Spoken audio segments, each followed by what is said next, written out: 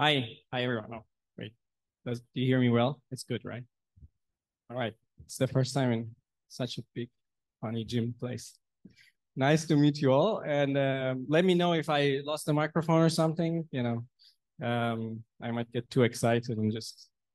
All right, let's start. So I'm going to talk about transformers, and Francisco, as he nicely introduced, I'll just test this. Yeah. So I'll start with an introduction, and yeah. Oh, there, a little bit of a text is on the left. The ratio has changed apparently, but if it was unreadable, let me know. Oh, that one is good. Read from that one.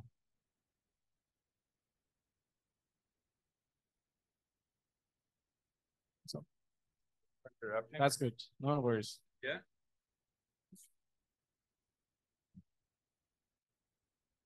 Yeah. So actually, when I wanted to design a lecture for transformers, I thought of a word in Persian literature. There's a word called sahl mumtanen. It's actually originated from Arabic language. In culture and literature, when you create something that people look at and they're like, "Wow, this looks so simple," but in fact, this is quite difficult. It's called a sahl mumtanen concept. And a lecture on transformers, I thought, is a bit sahl mumtanen. The reason is because many of you are probably already familiar with transformers, so you kind of know what transformers are. Some of you not. Maybe I didn't design the lecture for, assuming you do. Just saying.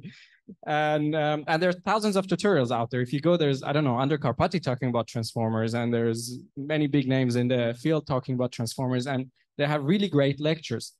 So what I tried to do was actually I tried to complement their lectures. Often these lectures take a top-down approach. So they take the transformer paper, they take the architecture, and they tell you, this is the part, this is what it's doing, this is what the other part is doing, and so on and so forth. I decided to start from a problem. Like, if we have a problem, how do we solve it? And then build up from there to reach the final transformer lecture, just to give a different perspective and complement those lectures out there. So the previous lecture was with Jimmy in computer vision. I heard it was great. I'm sure it was great. And Wednesday, you're going to have a lecture on large language models by Nora. And I'm going to be in between. So I'm going to start actually connecting these two together. So kind of prepare also the stage for Nora to come and talk about large language models and the problems of scale and so forth there. Let's talk about inductive biases. So you're all familiar with artificial neural networks, I assume. And there's the universal approximation theorem, which tells you that you can basically approximate any function given enough data with a deep enough or large enough artificial neural networks. But in practice, that's not possible. It's because the search space is huge. You cannot easily find a solution to that.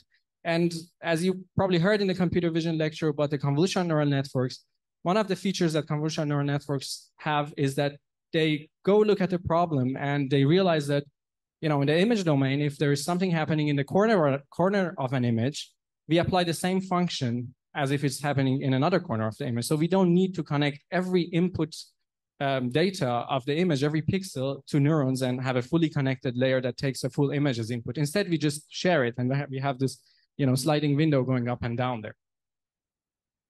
When it comes to transformers, we start noticing something else. We start noticing that there are often entities, there are often individual objects, or, well, I just call them entities because it's a very generic term, but depending on the field, you can call them different things, that they can actually share a function.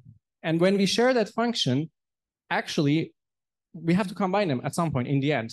So transformers come up with this sharing function and the effective way of combining them, which is the attention. And this introduces an inductive bias that has shown to be quite effective in many domains, including language models that you probably already know about.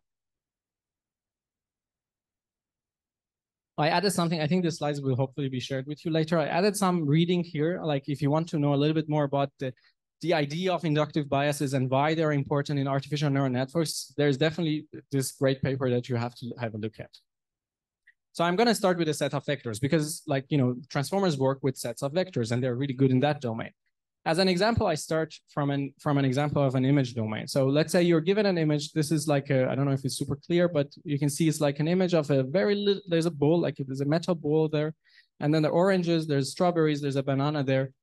You can feed it to an object detector. It extracts objects from the image. And then it gives you image-based object representations, which you can basically use to classify. Typically, you would classify them individually. You would say, you know, what's the first one? You apply linear classifier on top. It says fruits. What's the second one? It's a bowl. What's the third one? They're oranges.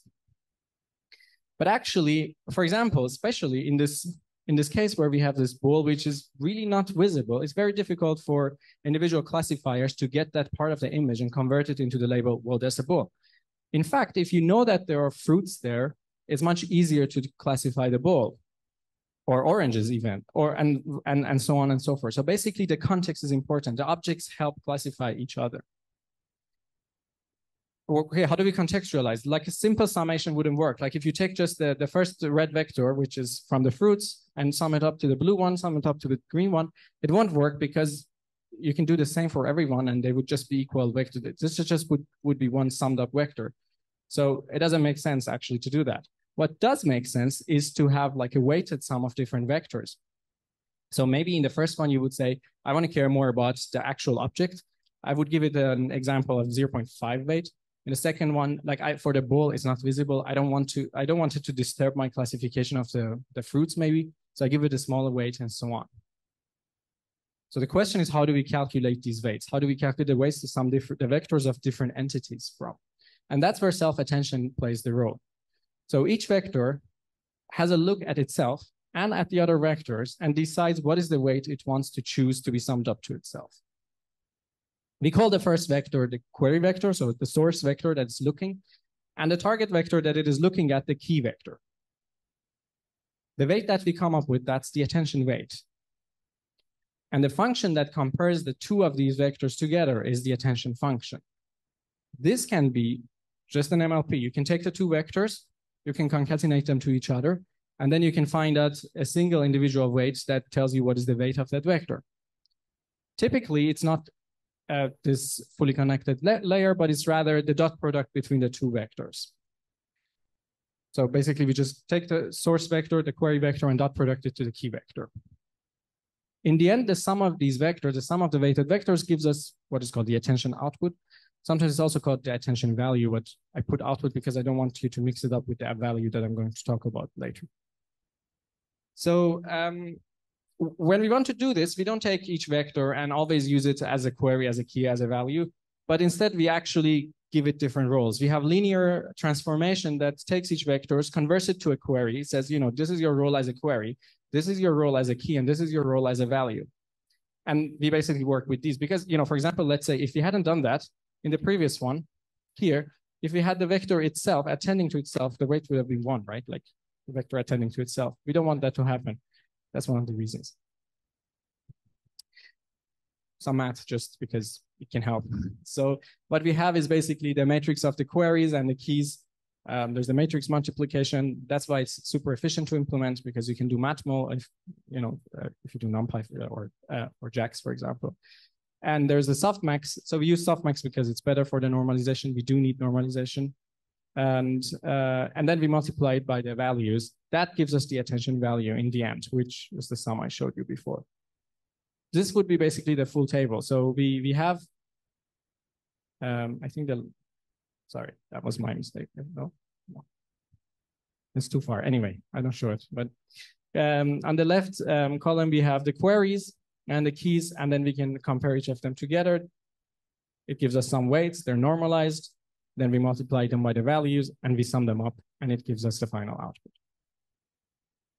In the attention is all you need paper, if you have a look at the figures, this is represented by this figure. So there's the queries from bottom, keys, there's the matmul operation, there's the scale and masking that I don't talk about for, just to keep it simple. And then there's the softmax. And then the value there is the matmul to it. I don't mind to give a pause at this point and get like 2 minutes of questions if there is anything super unclear. And then I'm going to move on. All right. Or maybe I should ask the organizers. Maybe technically it's not easy to ask questions now. Is it? Okay, perfect.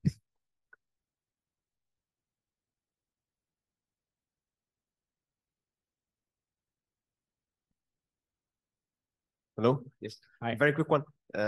Thanks. So the keys and queries, they are same vectors, just give them different names so you can do dot products. Right? There is a linear transformation. So here basically each of these connections that I have is a linear transformation of the original vector that creates the query or the key or the value. Okay, yeah. Thank you. Sure. Yes.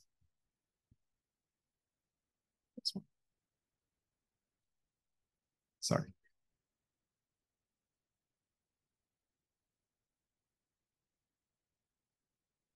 It is not clear, very clear to me, why the hidden representation of the bananas, the apple, and the ball will be similar in order to gain big attention between them. And then the weighted average of the ball hidden representation after the attention to become more certain that it's a ball because it has seen a banana and an apple. Maybe confused a little bit, but I don't know if I understood your question, but if I understood it correctly, I will give an answer. Let me know if that answers it. So this is just intuitive there, right? Like, for example, it's possible for the network to realize that it's uncertain about some parts of something.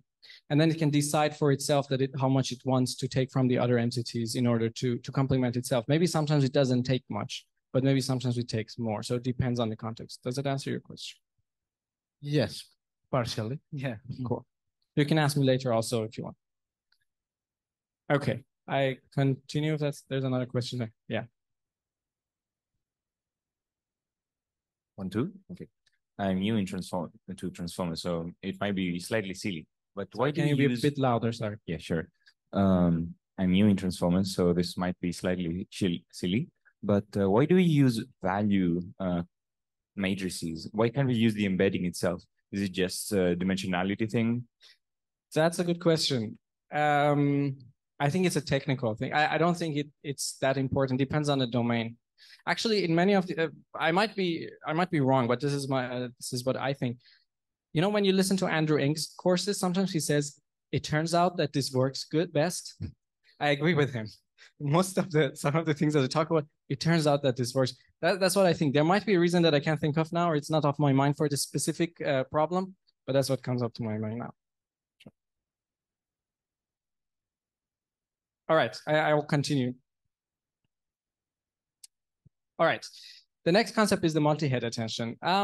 So it's cool to be able to sum different vectors together, but why not increase the capacity? Maybe sometimes you want to have a high weight for yourself, but also at the same time, you want to have another weight for another vector. With multi-head attention, which was actually introduced in the attention is all you need, we do this attention process several times. So we have several queries, several keys, and several values, and we do it, for example, k times. And then it helps us to actually work better in the end. This is shown like that in the paper. So basically, if you look here, there's these linear layers, you know, they made this opacity low, like there's several ones, and then there's scale dot product is several, and so forth. And then they concatenate the output in the end. So this becomes like a big layer. For example, if the query vector, let's say the dimension is 3, and then you have, I don't know, k times the multi-heads, then you have 3k as the output, and you concatenate this 3k together. You fit it to a linear layer to bring it back to the original dimension later, which is 3. So then there's this linear layer at the end. So in summary, transformers are actually just a fancy weighted sum of vectors. It's not a big deal. It's just, you know, it's just summing, just weighted sum. And the question is, how do we extract the weights? There's dot product. It's nothing so difficult. So I guess that's it. There are a few details which play some important roles depending on the paper and depending on the application. For example, I didn't talk about the add and norm. It's just the residual connection that you have in computer vision. You basically, when you transform the vector, you sum it up to the original vector again. It also helps computationally and helps the gradients flow better. And in general, they have also shown to be an effective approach. And you also have a feed-forward connection to apply on top of the final output that you got from that linear layer that I just talked about, which also helps with the capacity of the network, and also because you need some non-linearities there. You can't just go linear. So far, everything I talked about, except for the softmaxes, which extract the weights, were just linear. And then there's the positional encoding, which makes more sense when I go into the natural language processing applications, which is now. So now I'm going to talk about transformers in NLP. This is what typically you hear about. Also here, I turned the head a little bit upside down. So transformers were originally proposing an encoder-decoder architecture. I'm going to start with an encoder-only architecture and then build a way up to there. So what I described so far was actually an encoder-only architecture. When it comes to natural language processing, an encoder-only architecture, for example, makes sense in a task like masked language modeling. In masked language modeling, you have as input a text like the movie and question mark great. Part of the text is, it's not just one part, it can be several parts of the text are masked, and you want to predict what is the probability of different words that happen in different parts of this text. Usually you represent each word as a one-hot vector. So if the word is movie, and if your full vocabulary size is 30,000, you have like a dictionary, right? Like you can say the word that I have here, the movie is one and everybody else is just a simple one-hot encoding. And what you want in the end is a probability vector over different words in your vocabulary size. For example, here, the movie is great, the movie was great, the movie had been great. I don't know, this depends. I just created up some values, 0.5 and 0.4, so they don't sum up to 1. Hopefully there's something else there that adds up to this probability. And then you apply transformer on top. This is the same figure of the transformer I showed. So in order to solve this task, you just feed these tokens. It's a set of vectors. You can feed them to a transformer. They work best with it. And you aim to predict the word which was masked, which in this case is was. Everybody else doesn't matter. There's no loss there because you already know the words. At inference time, you basically do the same. This is the architecture for a language model called BERT that you might have heard of. So one of the important things that BERT, I'm going to say that later. Let me explain the positional encoding. Positional encoding, that's important in BERT. So let's say you have a sentence that BERT followed the man. So far, the way we treat this, that will be equal to man followed the bird, because they're just vectors. As I said, there's basically everybody is treated the same. But you want these two sentences to be embedded in different ways. As a result, in order to do that, you add some positional encoding to it, which depend on the position of that word on that specific location. So basically this vector that I added there would be different if the man appeared at the first token in the sentence or if it appeared as the third token in that sentence. In the original paper, they used this sinusoidal function. So it was not learnable embeddings, but it was like a handcrafted function that added these representation. But now there's nobody uses that. So we just use this one or some other techniques that somebody found better. Technicalities. So yeah, so what I wanted to say before is that BERT was really cool because when it came, it showed that it can be used for many natural language processing applications. Before BERT, in natural language processing domain, everybody was handcrafting a different model for a different task. If it was translation, it was a different model. If it was a sentence classification, for example, sentiment analysis, where you give an image, give a sentence, and you want to analyze whether it's neutral, positive, negative, spam, whatever. Everybody used a different model. But when BERT came, it showed that when we learn these embeddings, we can basically use them and fine-tune the model or train like a specific layer on top for the downstream task at hand, and then it works best with all.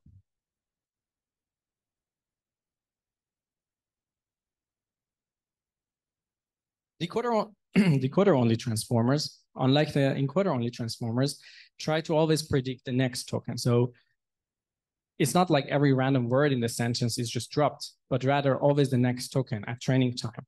And at test time, it's like ChatGPT. You give it something and it predicts the next token, and so on.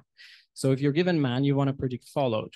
If you're given followed, you want to predict the, of course, your predictions is a probability distribution. So it gives a probability distribution over different words. And that's why prompting is important in ChatGPT, by the way, but I think Nora will talk about that. And you basically want to always predict the next token. Yeah, this kind of approach is really good for generation because so far we didn't have generation. In the encoder only, you were given a sentence, you embedded it, and maybe you made a guess about the masked token, but in the decoder only, you can just generate. You can generate forever. And that gives you ChatGPT. That gives you few-shot learning. That gives you zero-shot learning. That gives you all the fancy stuff that we have nowadays. Now we get to the original thing. So attention is all you need. Didn't work with any of these, but these came later. Attention is all you need proposed an encoder-decoder transformer because the application was translation. So on one hand, your input was given. It was a source sentence. On the other hand, your output had to be generated. It was not given. It had to be generated token by token. So you could extract the sentence encoding by feeding it to an encoder only, also basically an encoder. It gives you embeddings. And then you use a decoder only to do the next token prediction, which is why, by the way, I changed the order a little bit when I wanted to describe it. So yeah, you feed the sentence to this figure, which I used before from the transformer as the encoder. And then you feed that to the decoder, and token by token, you predict the translation. I hope my German translation was right. I studied in Germany, but still not so good in German. I'm okay. Anyway, I have to talk about cross attention now, because in this figure that I showed you before, which might have looked quite big, actually the left side and the right side are almost the same, except there's this connection between the right side and the left side, and that's the cross attention. So before I talked about soft attention, in soft attention, you assume that you have several sets of several vectors and they all belong to the same set. For example, your source language. In the cross attention, you assume you have two sets of vectors, two different sets of vectors, and one set is cross attending to the other set. It's just a terminology. At the end, it's the same. It's just, to make it clear that you have two sets of vectors coming from different worlds and you want them to cross attend to each other rather than one set attending to itself. And that's basically that connection in the figure from attention is all you need. You're going to need it in Flamingo, by the way. We'll get there. So you're going to have the talk on Wednesday by Nora, and she's going to talk about all these fancy stuff, scaling up, RLHF, which was actually quite important to get to where we are today with ChatGPT, and the emergent properties of language models, few-shot learning, in-context learning. How can you change? I was actually just telling one of your colleagues here that there's this paper by Murray Shanahan about role play. That's also interesting because he talks about how you can change your language model to role play for you. Like you can give it a different character and it can act on that. It's just a paper, just a reference. Now I'm going to go to transformers in computer vision. I can give a break if you want. I mean, like a question break, not a break. If anybody has a question, please. Break for me.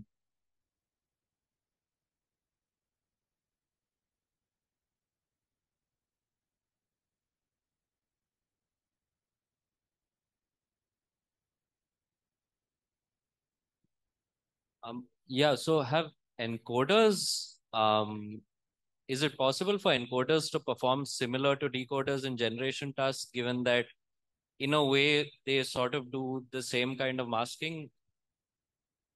Yeah, it's a good question. I was having a discussion with one of my close friends. We were fighting over it because it's terminologies at the end of the day. And nowadays, when you talk to a community and you want to refer to something very specific, you use that term. But in an abstract world, it's actually not that different. So the difference of encoder only and decoder only is really just in the mask.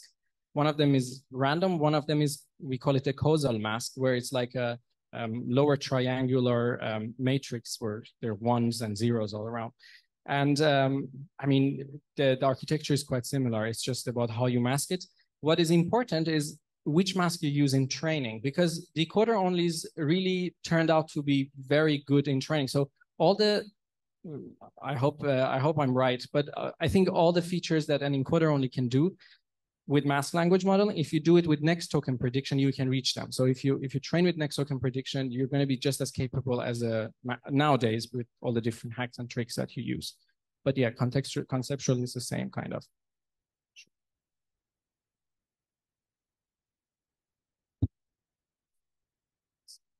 You still have a question?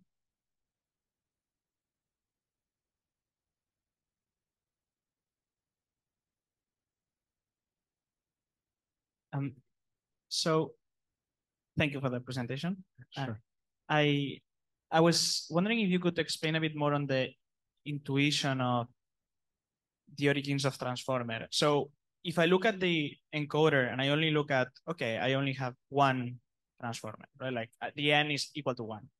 The intuition that a lot of people use in tutorials is, oh, this is like words are now expressed as weighted average of the whole set of words.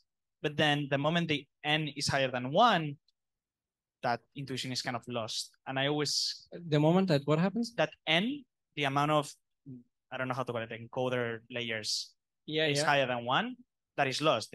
is it now just a non-linear function of the words, or if you have one layer only, one layer of if we only have one layer, yeah, we only do a self-attention. Yeah, you could think about the output is a weighted average of the words. Yeah. If we do more than one, this is lost. So this intuition doesn't make any sense anymore. If you do more than one layers, I mean, you do have the weighted average again. It's just that on top of the previous embedding. So your embeddings are now in a different space. So the first layer already hopefully transforms the input to a manifold where it has some meaning. So for example, you can apply like a TSNE or some sort of high dimensional visualization, and you probably can visualize how the separation happens. For example, you might be able to see that in the first layer, I don't know, like there are noun verb separation. The second layer, there's some other meanings clusters, so different clusters are shaped depending on each layer and the manifold it transforms you to. Does that make sense? Maybe. You can also talk to me later if you want. One in front, sorry.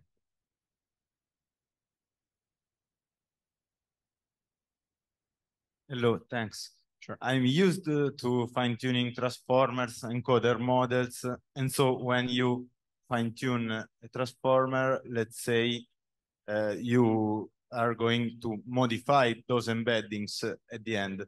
But before you pre-train a model, are those embedding random? Can you give an intuition about this point when you start?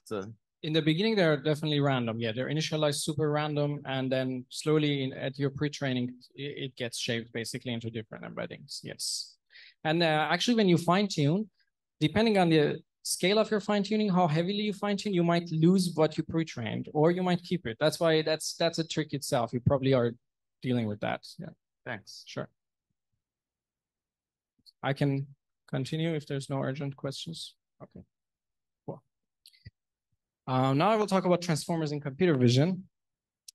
I mean, I said it, I do this because of the previous lecture, but also I did computer vision. So that's why you see all these things around. But of course, NLP is amazing and they're all connected at the end of the day. And so I am going to talk about multimodality also in the same section. Oh, actually, this is one of my works.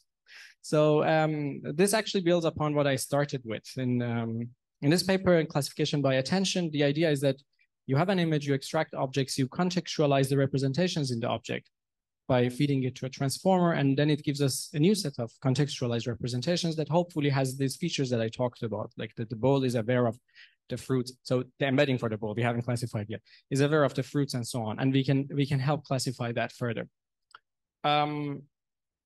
There you can actually come up with something. So the reason why I put this here is because I wanted to talk about supervision on the attention. So this is nothing that typically people talk about, but attention weights are of course like trained to happen at train time. But you can learn them. You can push. You can say, I want you to have this specific weight. And this is not something that you would typically do, but it does bring some features. For example, in this work, the idea was that your classification is actually the weight of your attentions from cross-attending a set of trainable parameters that belong to each class. For example, the class fruit, bowl, I don't know, apples, oranges, whatever, they each have representations of themselves and they can cross-attend to the image. And then they can decide basically what is the attention weight, and that will be our classification weight. What does it help us with? What it helps us with is you can take the attention values, go back to the scene, and combine them together and then classify again. Why? As humans, when it's actually what happens later in the multimodals. As humans, when we look at an image, we come up with representations, we decide what it is, but then we have also some sort of non-perceptual knowledge. For example, we might have read a book. We know that from the books that, I don't know, like the Hindus dress the cow. So if you look at a cow which is dressed, we can classify it super easily if we use this some sort of prior knowledge which is not visual but rather textual. I'm just going to fly over this. This was just to give some perspective on what are the possibilities out there, because that's the idea of research. You have to look with an open mind. But yeah, that was just there. The VITs are another very important work out there. An image is worth 16 by 16 words, which basically took the transformers And instead of having an object detector that first extracts objects from the image, they basically cut the image into patches. Let's have all the patches in a transformer, and let the transformer contextualize these patches before we can classify it. What is important in Vite compared to what I'm going to talk about later is there's no language model here. This is just a transformer. It's similar to the language models, but this is just a transformer. Whereas in Flamingo and Frozen, which I'm going to talk about now, there's actually a pre-trained language model. So that's the domain of multimodal models. In the multimodal models, such as in here, the idea is you want to feed an image to the model and come up with a caption, not just a class. You don't just want to say, this is an orange, this is a whatever. You want to be able to generate, like here the example says a small red boat on the water. In Frozen, they showed that if we take a pre-trained language model and freeze it, just notice there are signs that says Frozen versus there's another sign which doesn't say Frozen. That's the red one. And you can just train a convolutional neural network to adapt to these frozen layers. What happens is you come up with a vision model that can give you captions without having to have the classification and the linear kind of task that we had before. One feature that it comes up with is you can talk to the model. You can feed it like an image. You can ask a question. It can answer it. You can play with the world in between images and texts, basically. Flamingo, that is a little bit more famous than Frozen, actually did something similar, but they said, well, we can also pre-train the vision model with, for example, well, in this case, a contrastive loss. You might be familiar with CLIP. I think I saw in her slide, Jimmy talked about CLIP. So the backbone here is trained in the CLIP style. There are contrastive image and text losses. And the language model is trained with next token prediction, decoder only. And correct me if I'm wrong, that's decoder. Chinchilla is decoder. I think Chinchilla is decoder. Yeah. Oh, okay. And basically there's some adapter layers in between that you train just to adapt what is coming out of the image with what goes into the language. This is actually kind of funny. I did some experiments. So, you would imagine what goes into the language model is a set of vectors that says, I don't know, cat, ear, eyes, whatever. But that's actually not the case. What happens is, actually in this case, it happens a little bit because it's clip style. Sorry, I have to explain it. This is cool. So I go back and explain this because this is funny. This is about Frozen. So what happens here is the model learns to kind of adversarially, I would call it some sort of adversarially attack the language model. So it learns what to give to the language model to generate that caption. But if you actually try to look at the vectors themselves that come out of the vision model and try to classify them, or what I did was, you would expect if you use the word embedding matrix, and if you try to inversely find which word they relate to the most, you can't do that. It doesn't have any meaning. That was kind of funny. But anyway, in Flamingo, it happens because we are using a clip-based encoder. So there's cross-attention layers in Flamingo, which is important because the self-attention is for the language model. So the language model decoder only uses self-attention layers, right?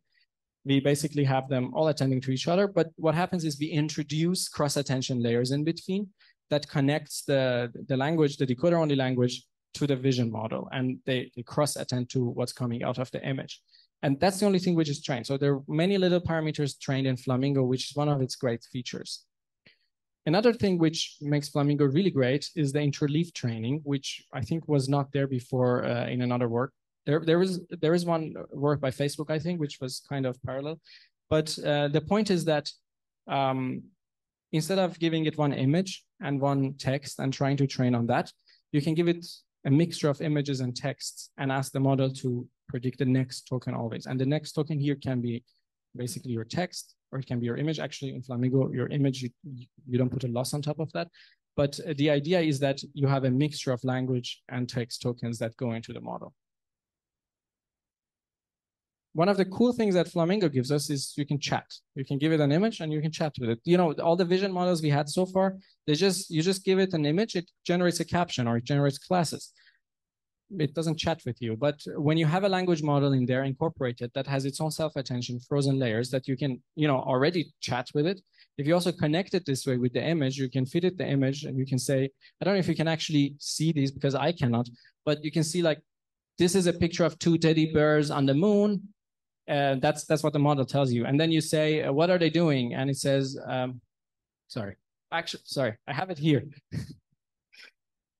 They're having a conversation. What object are they using? It looks like a computer. Is it surprising? Yes, it's surprising. Why is it surprising to you? I think it's surprising because teddy bears are not usually found on the moon. So this is interesting because it's using the capabilities of the language models, somehow related to what I talked to you about before. You don't always see everything in your images, but you read about that. And you can use your language models to make a conversation and do some sort of reasoning on top of the images and talk to you about that. I'm going to stop here and ask for more questions. And here are the people that definitely helped me a lot with different things, different concepts, different figures, and also my professor who helped me with how to teach. Thank you very much.